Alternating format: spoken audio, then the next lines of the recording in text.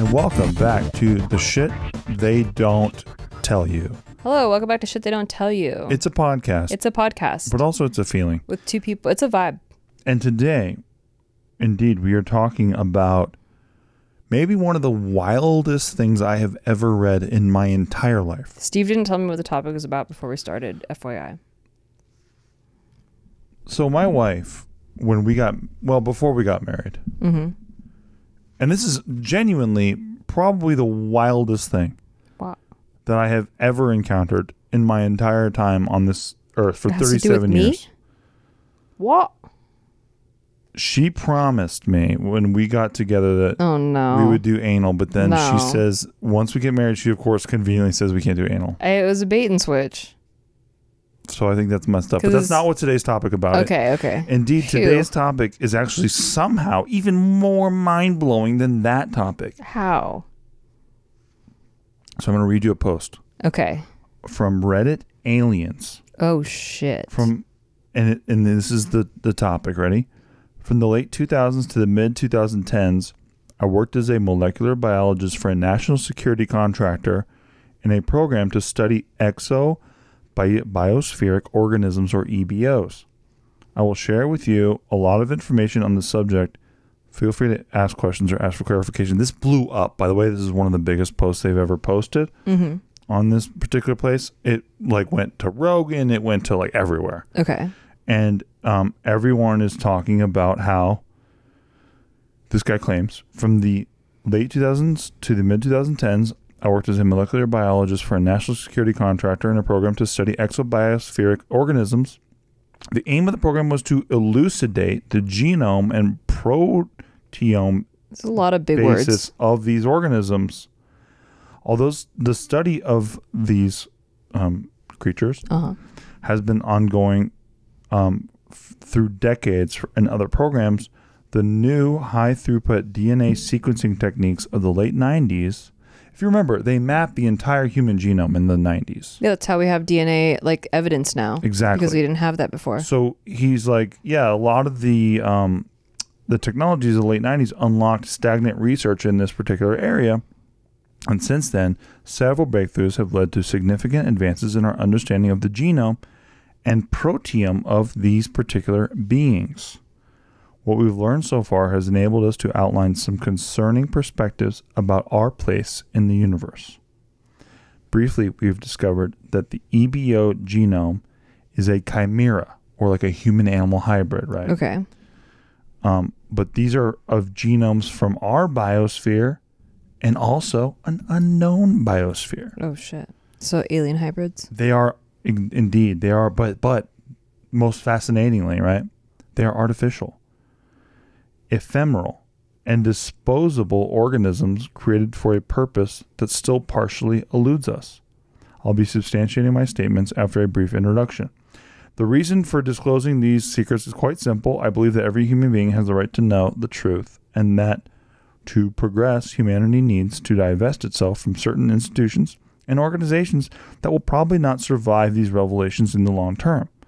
I'm aware that I'll have very little impact in this regard, but I still believe that small leaks are necessary to break the dam of misinformation on this subject.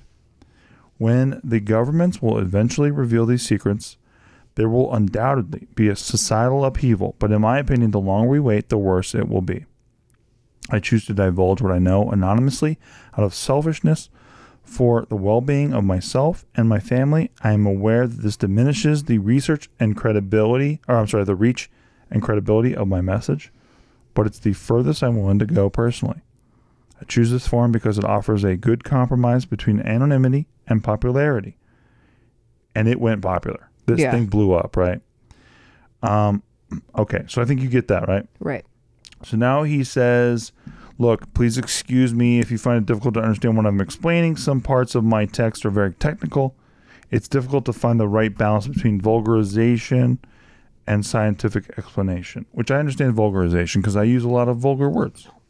Yeah, I mean, it's that's why I think Bob Lazar did a good job of explaining it both in scientific terms and layman's terms, but it's not an easy task. And such a perfect segue, by the way. So like Bob Lazar, he's like, hey, look, I want you to know I have a PhD in molecular biology. I didn't actively seek to be part of this program. Rather, it was a stroke of luck that introduced me to one of the senior scientists.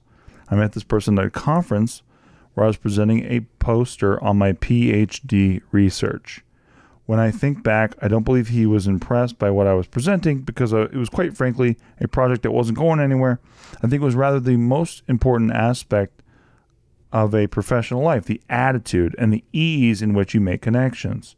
Shortly afterwards, I graduated. I received a call from this person offering me a position, and at the time, everything was pointing to me working at a regular laboratory. I did a series of 3 increasingly suspicious interviews. Does this sound familiar already?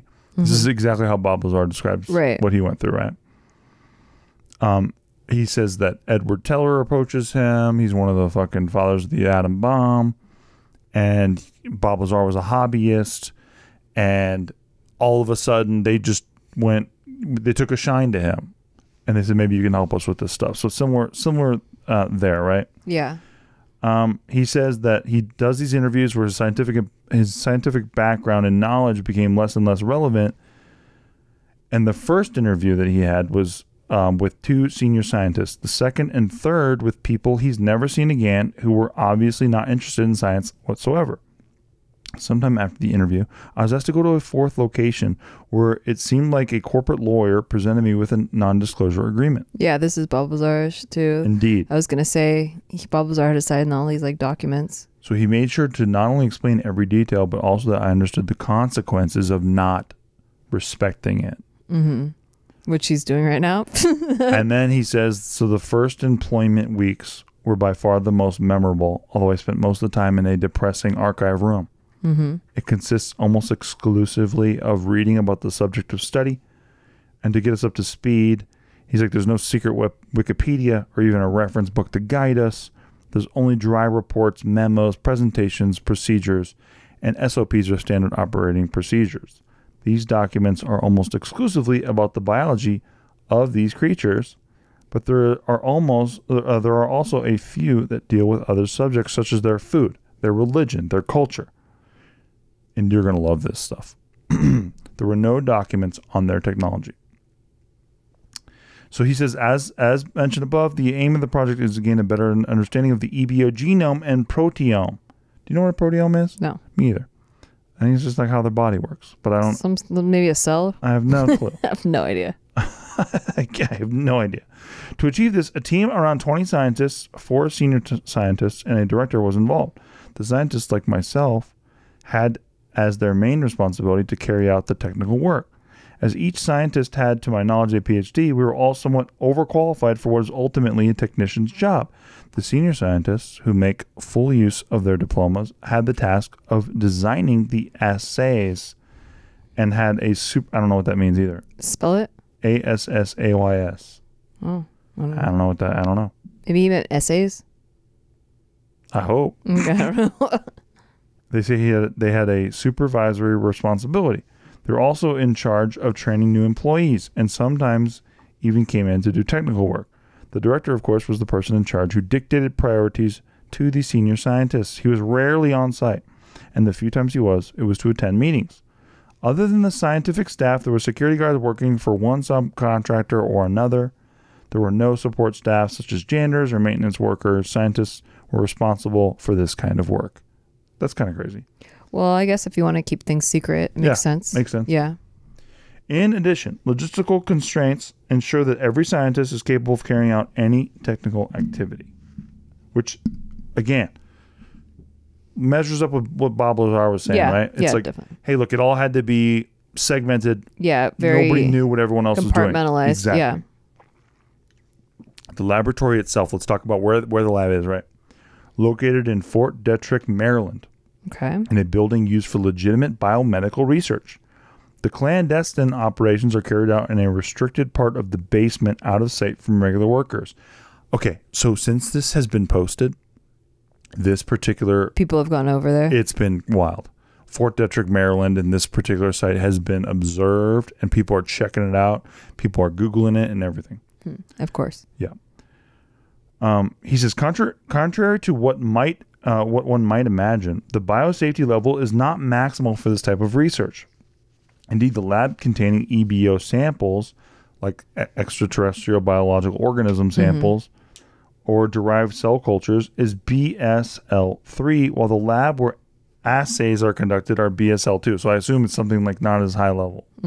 Okay. Right? I don't know. The BSL-3 area of the facility includes a freezer room and a cell culture lab, and is only accessible through an antechamber from the BSL-2 section. So basically, it's a cover job. They're like, we use the lab. It doesn't look as secure, but that's where we have the most secure shit. Okay. He says EBO carcasses, right? Okay. Are preserved in horizontal freezers at a temperature of negative 80 degrees Celsius. To maximize the preservation of these carcasses, they are preserved in vacuum bags, and the air in the room is controlled to minimize humidity. If you remember, Bob Lazar talked about how they had to go into like rooms that were cold and all kinds of shit. Or no, it wasn't Bob Lazar. I was going to say, I don't remember that. It was Uri Geller. So Uri Geller, remember, he was a mentalist, quote unquote, a bullshitter from the 80s. He used to do bend spoons. Okay. He says that the Govies, and there's actually a picture of him with Werner von Braun, and he says that the government had him check out some of these EBOs and a spacecraft in a refrigerated facility in the 80s. Oh, okay. So this is kind of like meshing with what Uri Geller has said for a long time. And Uri Geller, is almost a carnival barker, right? Like, he's kind of a silly person in general because he's sort of thoroughly debunked throughout the 80s. I see. And 90s. But he claims that the government trusted him enough to like show him some shit. Okay. And that somehow lines up with this story. And I don't know, maybe the story's just using that, right? We don't know. Okay, yeah. Okay. Yeah, we'll keep all skeptic options open and all open-minded. Keep all the radars on, friends. Yeah. Okay. So, he says there's only 4 bodies at this site. None of them are complete. It's obvious these creatures died as a result of major trauma. I've never witnessed a motorcycle accident fatality, he says, but it probably looks similar to this. It is acknowledged that there are more EBO carcasses at other locations. The cell culture laboratory, as the name suggests, is where the cell lines derived from EBOs are grown and related activities are performed. He says, I'll talk more in detail about these specific cell lines later on. The area where they're at is mainly used for, he says, assays again, immunochemistry, genetic engineering, immunocytochemistry, storage, etc. I would assume that means something about like can we derive medicine from it? Can we derive It's so vaccines? important. Yeah, okay, sure. That's what I derive from it. It's so very, very important. I'm going to Google assays. Okay, please do. ASSAYS. Okay.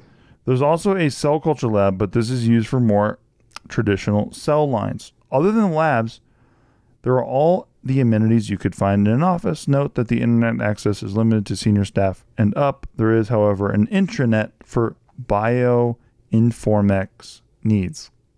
There's a lot of words. Okay, so biological assays are experimental methods for assessing the presence, localization, or biological activity of a substance in living cells and biological matrices. Say that one more time. Their assays are just like a way of experimenting, so people can do it on metal or whatever, but biological assays are experimental methods for assessing the presence, localization, or biological activity of a substance in living cells and biological matrices. Okay. That's what I was saying. Yeah, definitely you said that. So this guy says, first of all, let's talk about their genetics. Okay, let's finally get into it. Okay, so this is from his research. Right? From working at this place. The genetics are like ours based on DNA. This fact was very puzzling for me when I first learned about it. We imagined that beings from an alternate biosphere would have genetics based on a completely foreign biochemical system, and surprisingly, this is not the case. Several conclusions can be drawn from this surprising revelation. The one that immediately comes to mind is that our biosphere and theirs share a common ancestry. They're eukaryotes, which means their cells have nuclei containing genetic material, which suggests that their biosphere would have been separated from ours sometime after the appearance of this type of organism. The term exobiospheric organism is actually a misnomer, but as it's a historical term, it's still used. Their genetics are not only based on the same genetic system, but they're also compatible with our own cellular machinery. This means you can take a human gene, insert it into an EBO cell, and the gene will be translated into protein, and this, of course, works in reverse with a human gene inserted into an EBO cell. Of course. Wow. There are important differences in post-translational modifications that will make the final protein non-functional. I don't know what any of this means, but he says he'll discuss it later, so I hope it's way later. Okay. Their genome consists of 16 circular chromosomes. He says you're probably familiar with the concept of intergenic region or junk DNA, which is actually, I am familiar with this. Okay.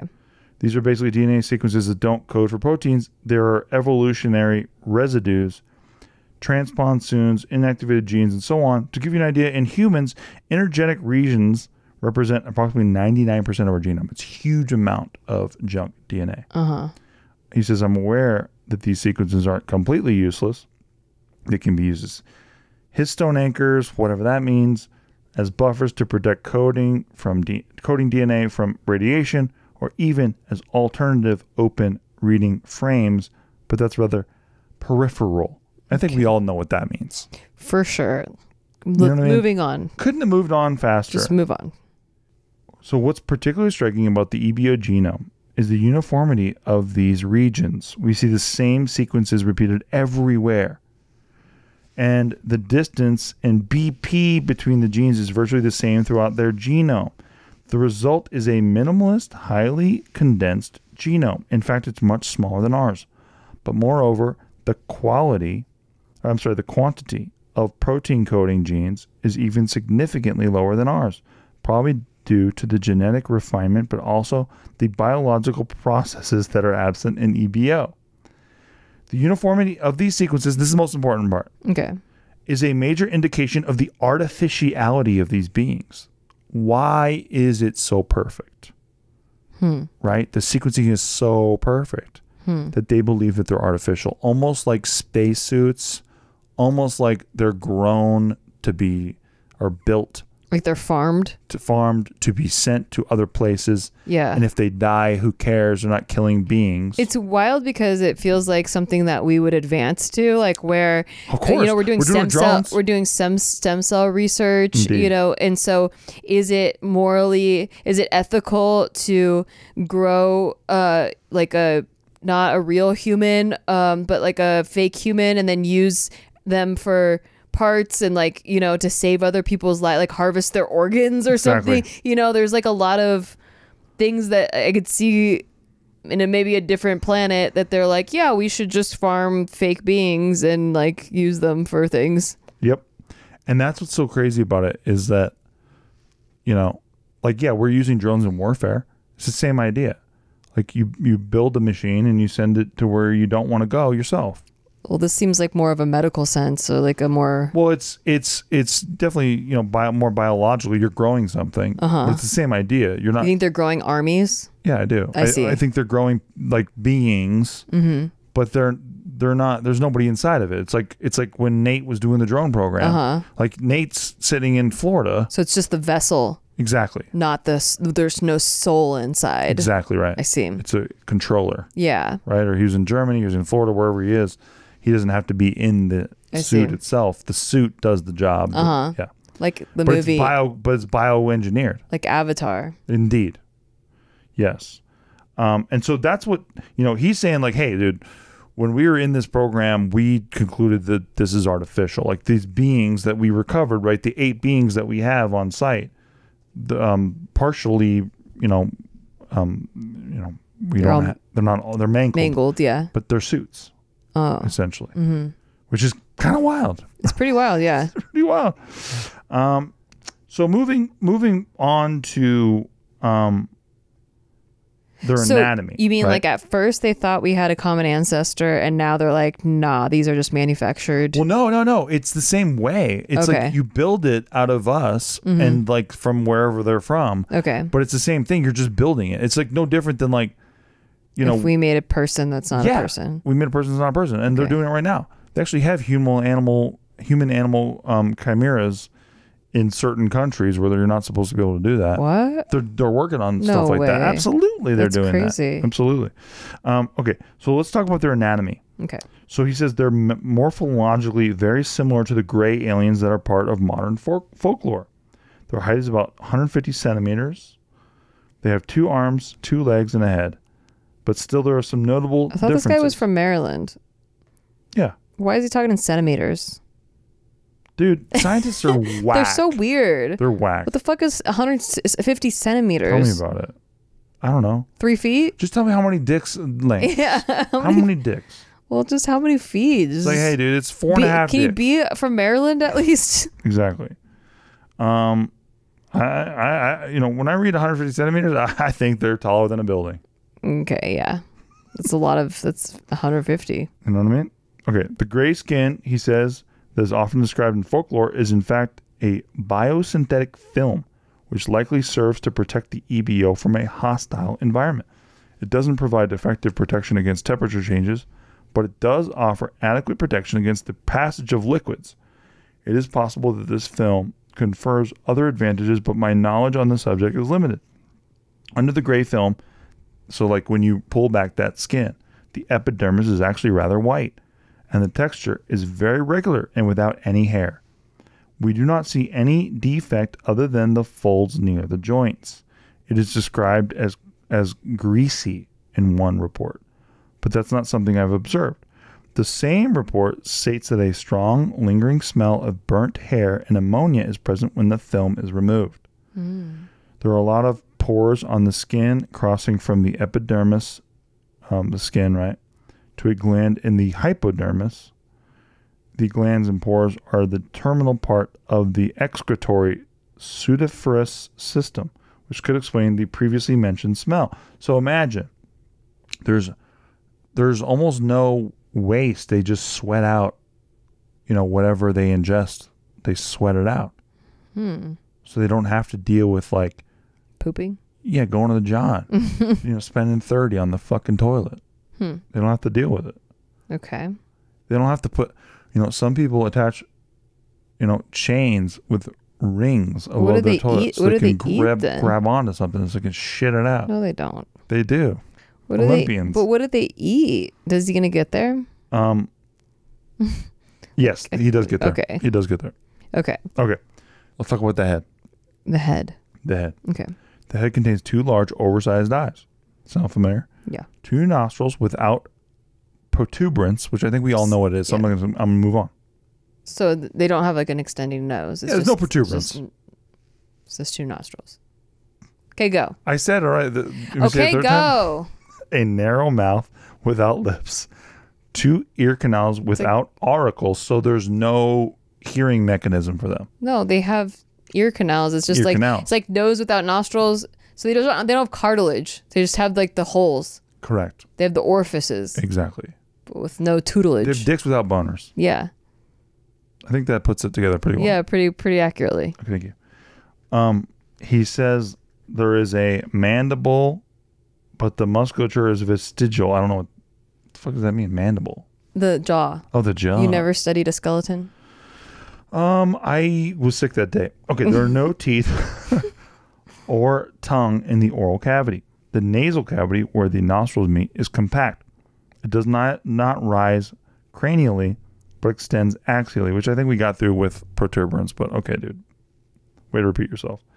There appears to be no equivalent to the olfactory bulb in the nasal cavity. I don't know what that is. The mouth leads directly to the esophagus and the nasal cavity to the trachea. The trachea and esophagus do not communicate. Oh. He says their eyes, right? Mm-hmm. So like the skin, the eyes are covered with a semi-transparent biosynthetic film that offers the same environmental protection while providing protection against certain wavelengths and light intensity. When the film is removed, a more traditional eye is revealed. It's about 3 times larger than a human eye, and there are no eyelids. The size of their eyes suggests they have excellent night vision. It seems paradoxical to cover them with a semi-opaque film. Perhaps they only need to wear it in a bright environment. Their sclera is the same color as their skin. The iris is pale gray. The pupil is black and oversized. The lens is rounder than a human, and the musculature used to adjust focus is more developed. So when we see like the cartoony, like black, all black, big eyes, it's just the film. And then you take it off and it looks like a big old human eye. Yeah. Okay. Interesting. Yeah. And it's really for night vision potentially. Like they only use it like when we see the big fucking eyes. Yeah. It's not like I gotta say, a lot of this lines up with K-Pax. Hey. The movie K-Pax. Well, we're going to go to break, but when we come back, we're going to talk a little about that. We're going to talk about their religion. We're going to talk about what they are here for, what they believe potentially. Okay. All from this fucking Reddit post that blew the internet up. Well, yeah, it's so detailed. I know, it's interesting as hell. He uses a lot of complicated words, which makes me think he's smart. Me too, and I don't even know what half of this shit is. I'm like, he knows his shit. I don't know what shit he knows, but he knows it. He says the anal cavity. I'm like, where is that? It's right on it's on your face. It's right, where is it? It's right there. We're looking at it. Am I pointing at it? It's inside, though. It's more like... It's inside. I'm glad you're here. Yeah. We'll be right back. Buy whatever we tell you to buy. It helps so much. Thank you. Hey, thanks for listening to our podcast. We just want to take a break to tell you thanks for listening to our podcast. And if you want to rate it, that would be really awesome for us. Listen, we're on break. We're not talking to you like podcast hosts right now. We're just talking to you like people. As a friend. And we just want to say, please rate the show because it helps out huge amounts. Like, we're not desperate. We're like kind of desperate. We're giving shout outs right now to all the people who are giving it ratings. So huge shout out right now to Brian Jorgensen. That was sick of you, dude. Thank you. God bless. Huge shout out right now to Mark W. in Springfield, Connecticut. Back to our podcast. Jenny Blythe. Hey, back to our podcast. In Tuscany, and Florida. Back to our podcast. God bless you. Thank you. Steven. Thank you for supporting the show. Now that you have subscribed to our Patreon, patreon.com/sticky, STIKKI. We do a lot of fun things there. You get this episode a day early. We do live streams. Steve does Crypto Corner every week, and we do free roll poker tournaments, and we have the best Discord community, and it helps the show more than anything else. Correct. In the world. So now that you've done that, we're gonna go back to the alien or the EBOs. Thank you. Extra, what does it stand for? I don't know. Why do they change it so often? I don't know. They were just the ETs, man. You know what we used to call them? The extraterrestrials. Yeah, exactly. Get over yourself. We called them those ET fellas. Okay. In my day, when I drove my red truck around. All right, continue. Okay, welcome back to the show. So, let's talk about their brain. The brain is composed of 4 major sections. The sections are separated by transverse and longitudinal fissures that are connected to the central lobe, which acts as brainstem and cerebellum. Cerebellum is the thing that helps you maintain equilibrium. The volume of the brain is around 20% superior to that of a man of the same height. It has much more pronounced level of gyration than an average human. I don't know what that means. Moreover, the ratio of glial cells to neurons is also slightly higher than in humans. It's important to note the presence of nodules on the central lobe. Histological analysis of these structures reveals a kind of intricate biological circuitry. It is speculated that these nodules are essential to interact with their technology. So it's almost like they built technology to match their brain waves. Put it into a body. Exactly. Yeah. Consequently, determining the proteome of these structures is absolute priority for the program. It's like what they're trying to do. Okay. The neck is proportionally larger than that of a human, at the same time relatively thin, and as mentioned, the esophagus and trachea are separate. There are no vocal cords in this region. I'm surprised that I thought they had skinny necks, but okay. I thought they had skinny necks forever. I guess when I picture the grays, though, they have they're more stout. It's a big head. Yeah. Probably no neck at all. They're more stout. No, they are. The tall ones have the skinny necks. Tall ones. What's tall, though? Anyway, go ahead. What, is that 150 centimeters? No. Go ahead. Exactly. Continue. I'm so interested in this. The thorax. That I barely want any bits. I really I want to know about these aliens. You want more bits? I want more bits. And barely? I want You said barely. You want some more bits? Jesus Christ. Okay. Please. The thorax, right? The musculature of the thorax is underdeveloped. Muscles equivalent to the pectoralis major can be seen. We can also see the trapezius, deltoid muscles, So they have a thorax. They do. We don't have that. No, because we're not insects. Insects, right? You know what I mean? I actually think we do have thoraxes. No, we don't. We don't? I don't think we do. I think we do. Shut up. I don't know.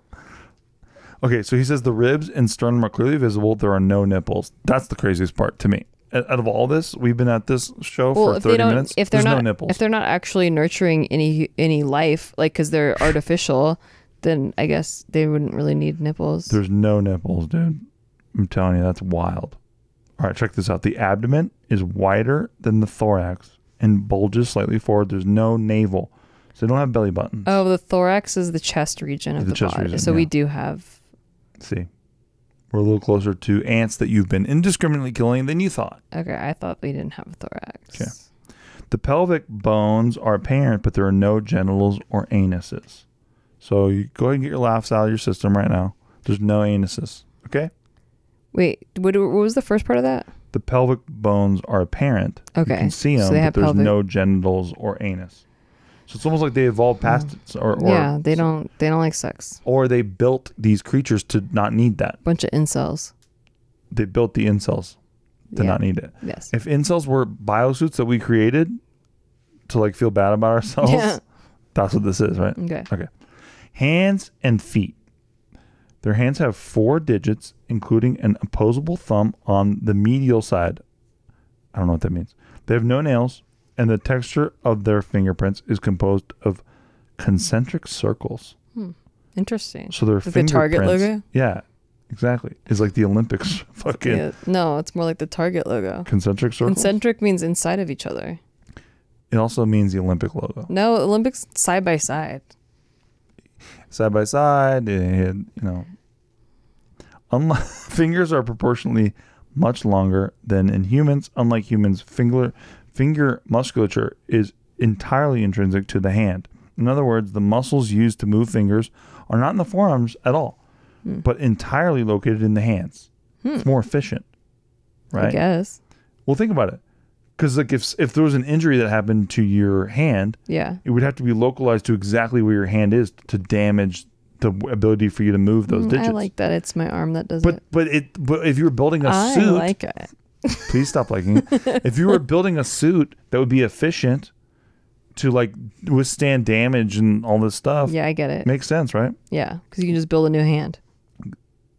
What? You can just build a new hand. Go ahead. Okay, so yeah.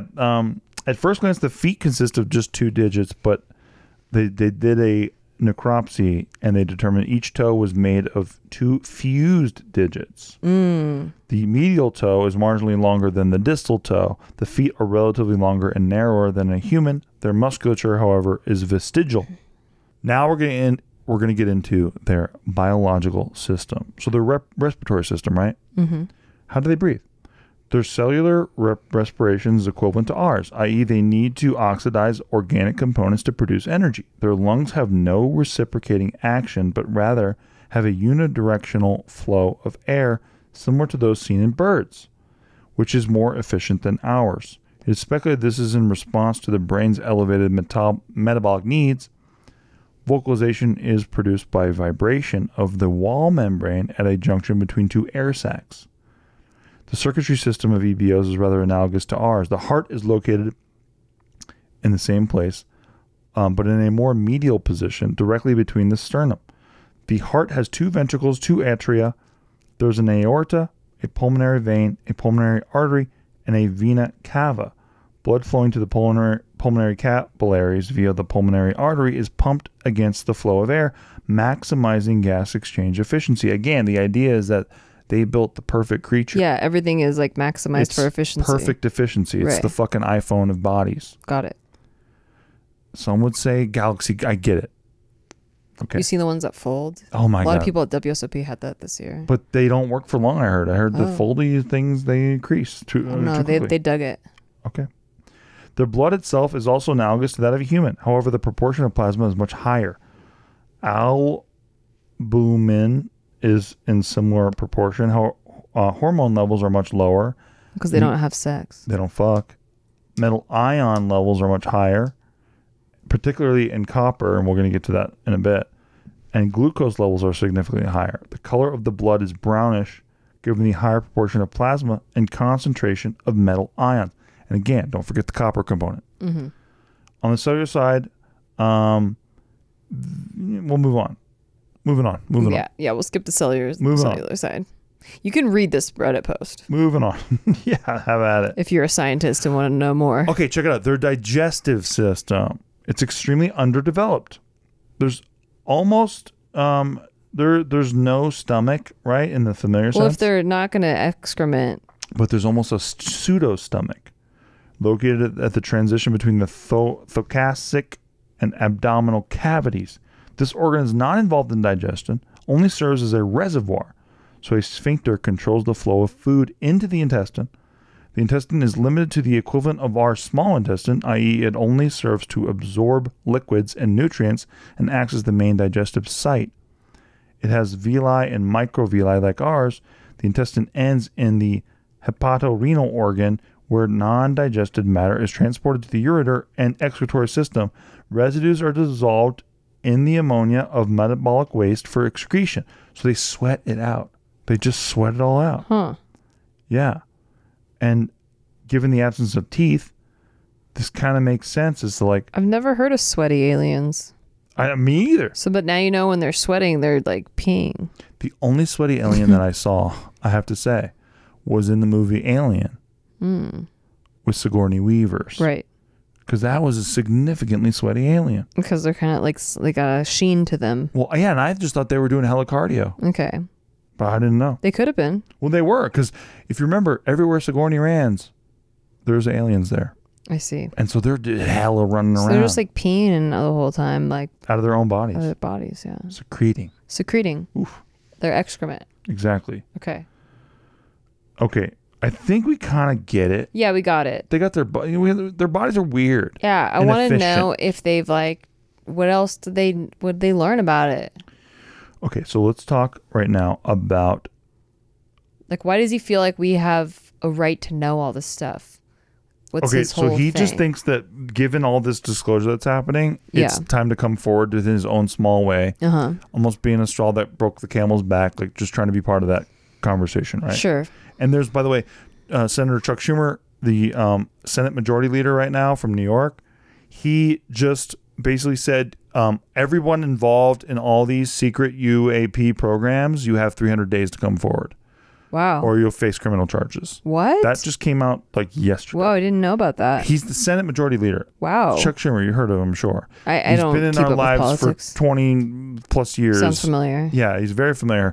But that's insane, right? Yeah. And Harry Reid was his I know about Harry Reid because that's the name of our airport. And he was the Nevada senator. He was big on this topic too. I'm a big fan of him. Because a lot of alien shit happens here. Yes, but he was big on this topic, and particularly bringing the UAP phenomenon to light before he left the Senate, before retiring because of medical stuff. Yeah. So,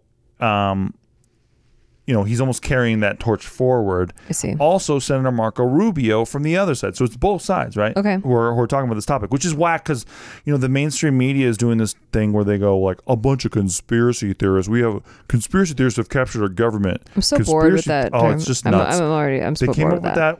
By the way, that term didn't exist until Kennedy got killed. Yeah. And then they started calling anybody who questioned the word of what they were saying about what happened with Kennedy, conspiracy theorists. Right. That's how that works.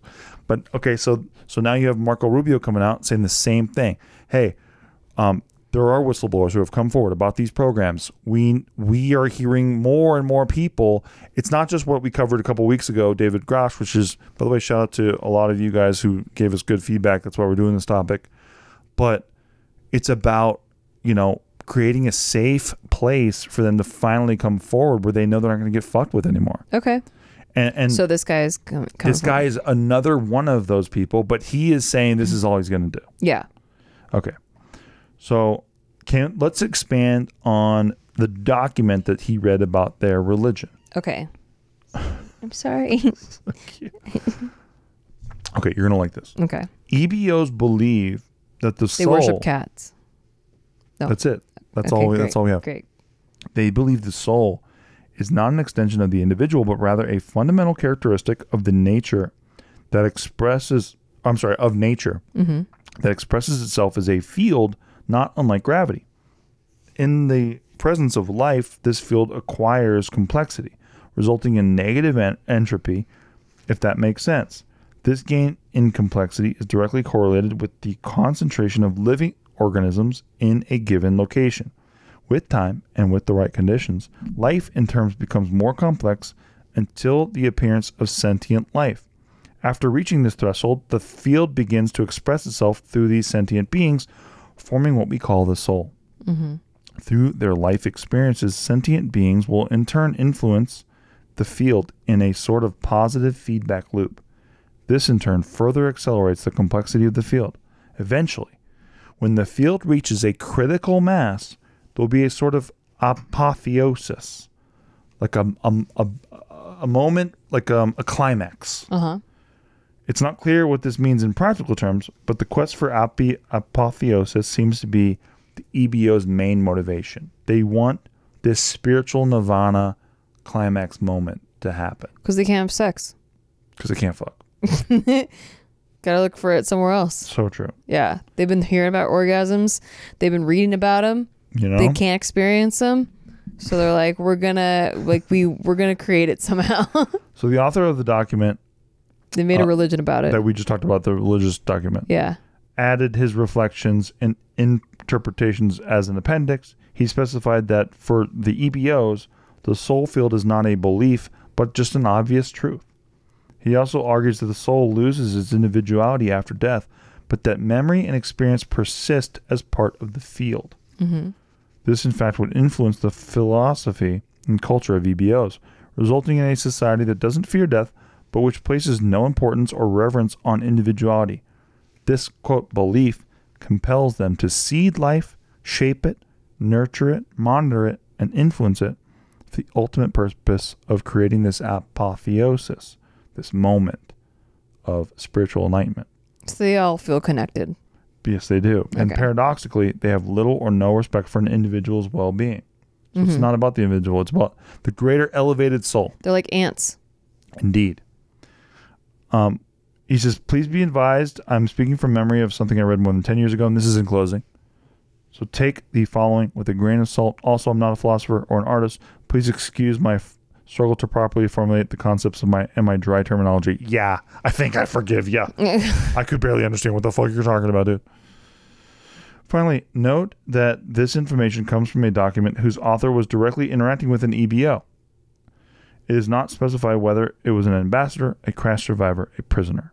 The means of communication were not specified either. And there you go. I don't get that. The EBO could have been under duress. Whoever's talking to them about the elevated soul.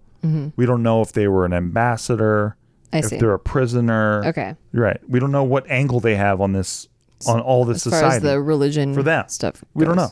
Okay. Could have been a fucking wacko. Yeah. Hey, imagine they take one of the Mormons up and they assume that we're all one of the Mormons. Okay. You're saying Mormons. I was actually thinking of mermaids or mermen because like I was just listening to a guest on Joe Rogan who was talking about seeing mermaids. Oh shit. Yeah. that was pretty wild too. And like it's in the the lagoon of Seychelles in Africa, and then like other people were coming forward about native cultures in other certain areas that like they didn't even think that mermaids were a myth. Like they didn't know that like there was a myth behind it because like it's just been part of their culture. But they're not like, you know, beautiful lady creatures. They're assholes. They're like that's what I always hear. Like they look more like men, and they're like they feed on.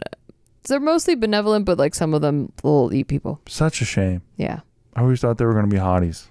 Yeah, they're not. I really did. I know. Little Mermaid got us all riled up. I know. I thought they were going to be busty hotties. They're not. Yeah. Yeah. It does make sense though, because, you know, I've never seen a seashell that could handle like double D's. Nah. Have you?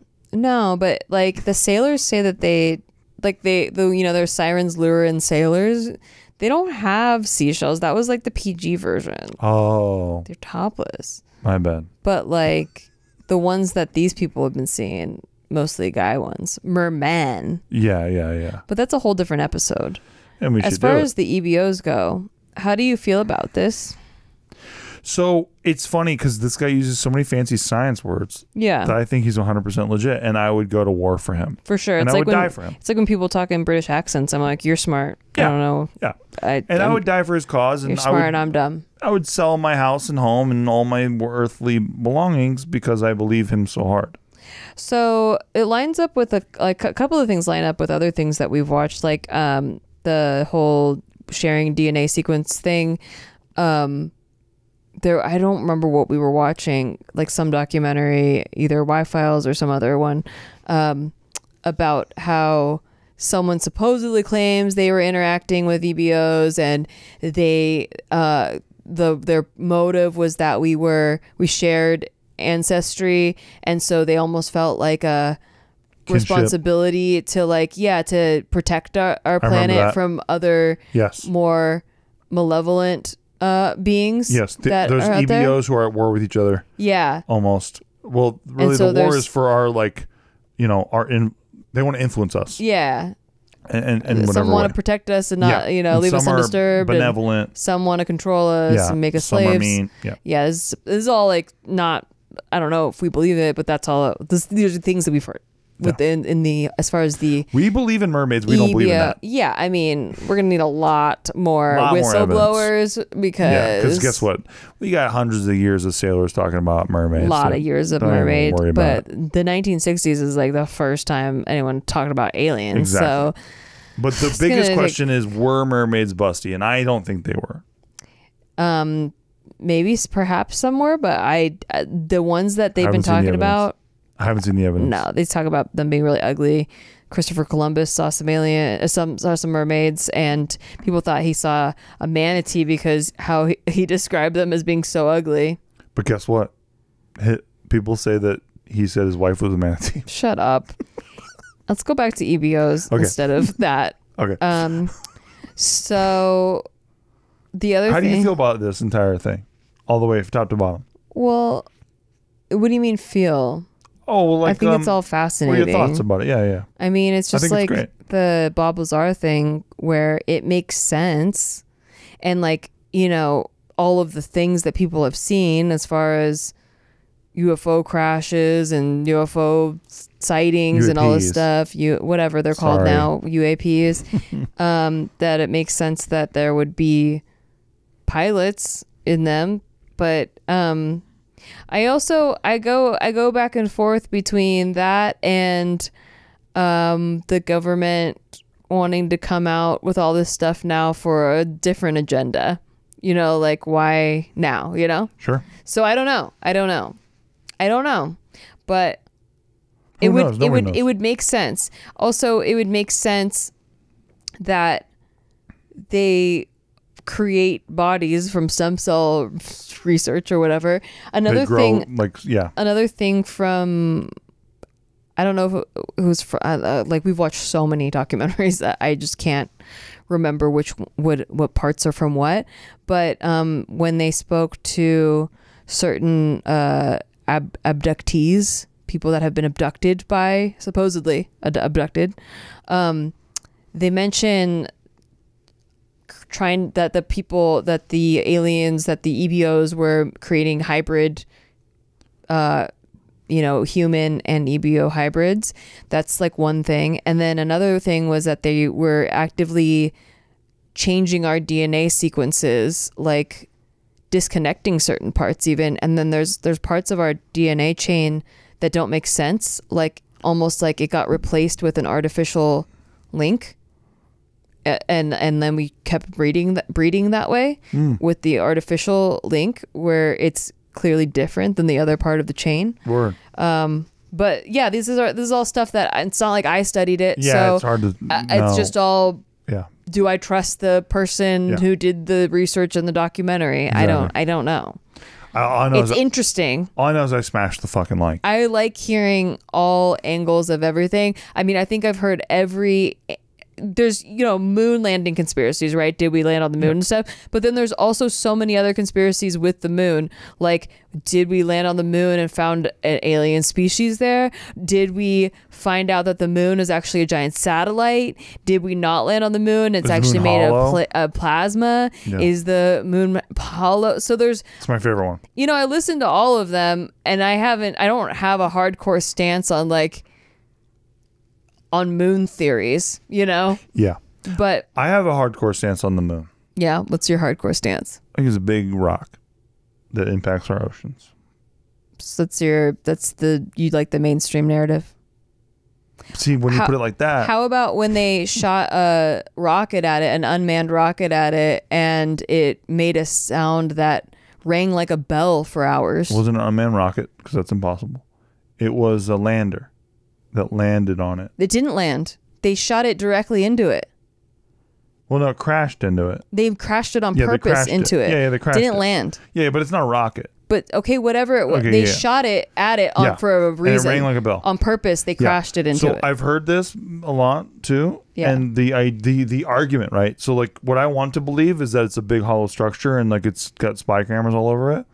But the argument is that the instrumentation was whack. Well, it doesn't even have to be like some spy camera thing. Like, what if it's just... why would a huge structure like that ring hollow? Well, what if it's just made of metal? Like, what if it's just like a planet or like a, Oh, yeah, made of metal, yeah. A cosmic thing. It wouldn't be natural, though. Like, for it to be hollow that.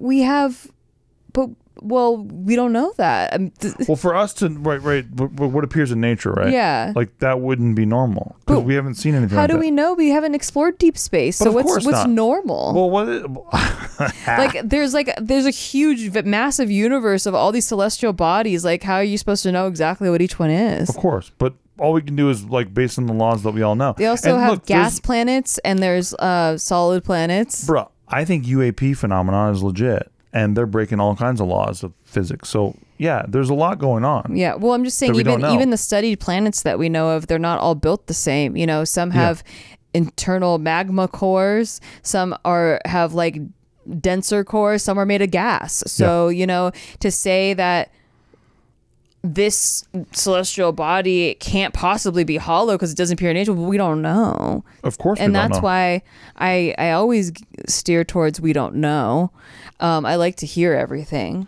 Yeah, I just think that like when it comes to the moon, right? Mm-hmm. They did it a couple of times. A couple of Apollo missions landed on the moon, and the ringing like a bell thing happened a couple of times actually. Mm-hmm. But there's a belief that it was an instrumentation failure, more so than like the moon's structure. But you're right, we don't know.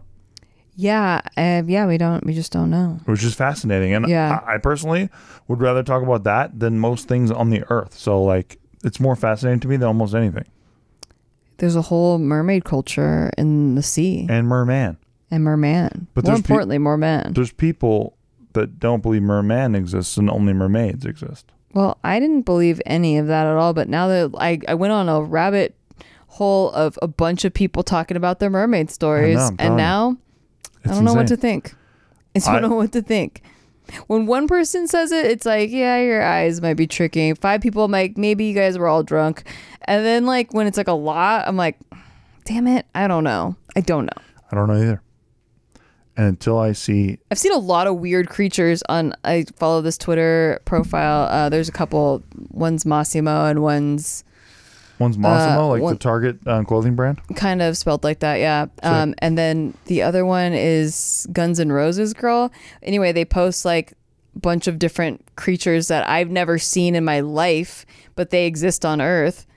There's video of it, and they're called things like scientists know about them, right? So there's so many known creatures. I can't imagine how many we don't know about, and they're constantly discovering more.